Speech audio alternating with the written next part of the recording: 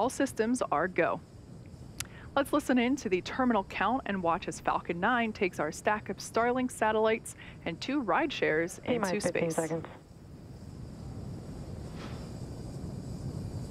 10, 9, 8, 7, 6, 5, 4, 3, 2, 1, 0. Ignition. And liftoff.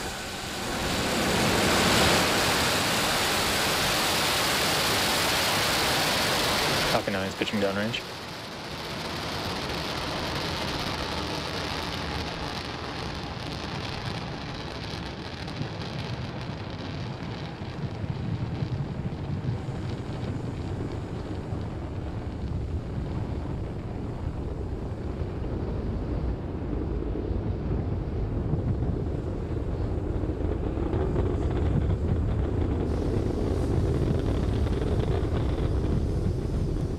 As you can see, Falcon 9 has successfully lifted off from the historic launch pad 39A at Kennedy Space Center, carrying our stack of Starlink satellites and 2 ride shares into orbit. We throttle the engines down in preparation for max Q, or maximum aerodynamic pressure. This is the largest structural load that the vehicle sees during supersonic. This is the largest structural load that the vehicle sees during ascent, so slowing the vehicle down helps during that short period. Max Q. All right, there we heard the call out that we reached max Q. In about a minute, we're going to have 3 events happening back to back. First will be main engine cutoff, or as you'll hear it called out, MECO. This is where all 9 M1D engines shut off and slow the vehicle down in preparation for the second event, stage separation. As the name suggests, this is where the first stage separates from the second stage, with stage 1 starting to make its way back to Earth for landing on our Started. while stage 2 continues its journey with the third event, SES1, or Second Engine Start 1. This is where MVAC will light up and begin to propel the second stage along with the Starlink and 2 rideshare satellites into orbit. So just a few seconds ago, we heard the call out that MVAC chill has begun. That's the same thing as what I described prior to liftoff for the M1D engines. We flow a little bit of that super chilled liquid oxygen into the turbo pump of the MVAC engine, helping to prepare the prop system for that super cold fluid to flow through.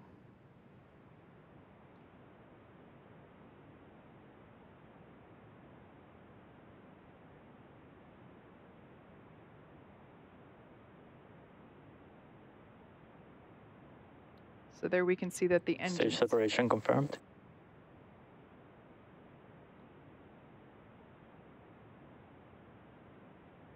All right, so on the left-hand side of your screen, we got the first stage, and the second, on the right-hand side, the second stage, and there we heard call out MVAC ignition.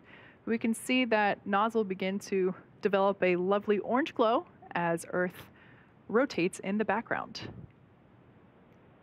And on the left-hand side, we got first stage deploying the grid fins in preparation for the drone ship landing. In just a few seconds, we're going to have fairing deploy. Love that view of MVAC. And there's our first view inside the payload fairing. There we have visual and call out there that fairing separation has occurred. As a reminder, we will be attempting to recover those fairing halves today with our recovery ship, Sheila Bordelon. And of course, we're going to be recovering the first stage with our drone ship, utilizing a view for today's recovery attempt.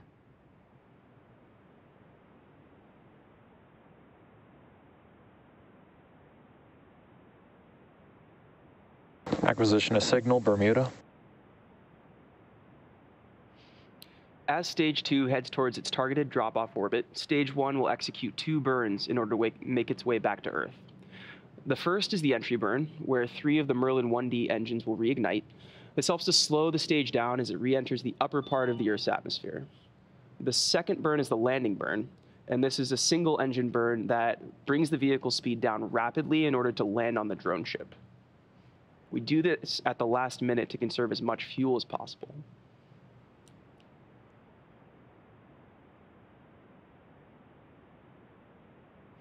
If you're just catching up with us, we had a successful launch of Falcon 9 from Kennedy Space Center's Pad 39A.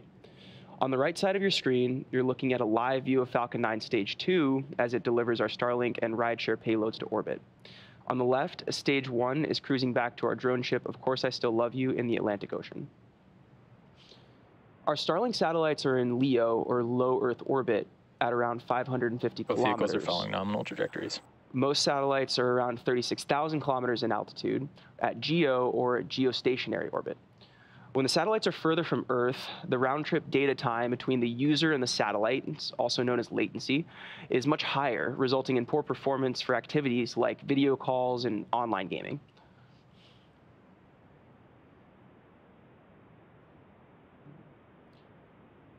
About a minute out here from entry burn.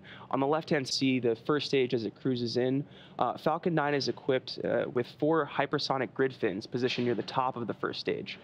The stage uses nothing but the grid fins for steering as it makes its return to Earth. They orient the rocket during re-entry and guide the rocket during descent. Occasionally, you'll also see some white puffs. These are nitrogen gas bursts for attitude adjustment and control.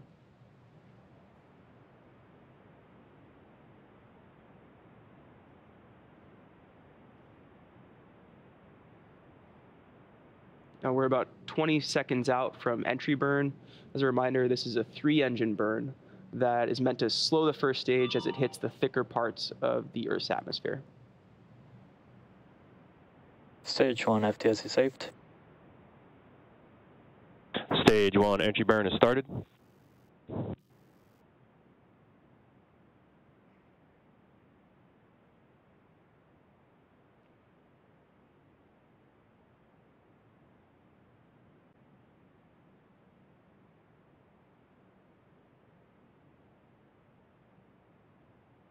And stage 1 entry burn shut down.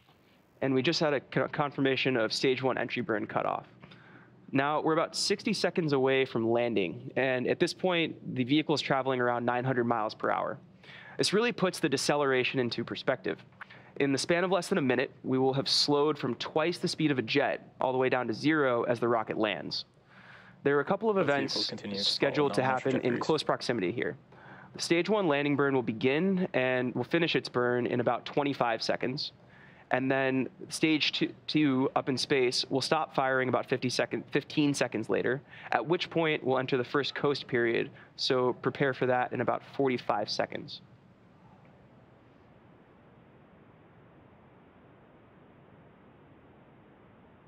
Stage 1 is transonic. Got a great view of both the first stage re-entering into the Atlantic and stage 2 as it continues on a nominal orbit.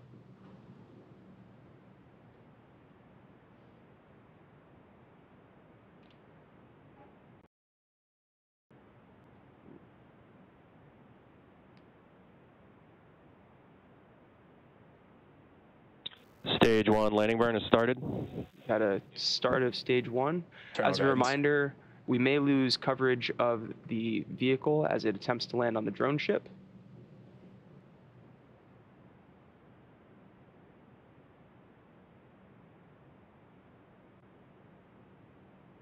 Landing legs have deployed.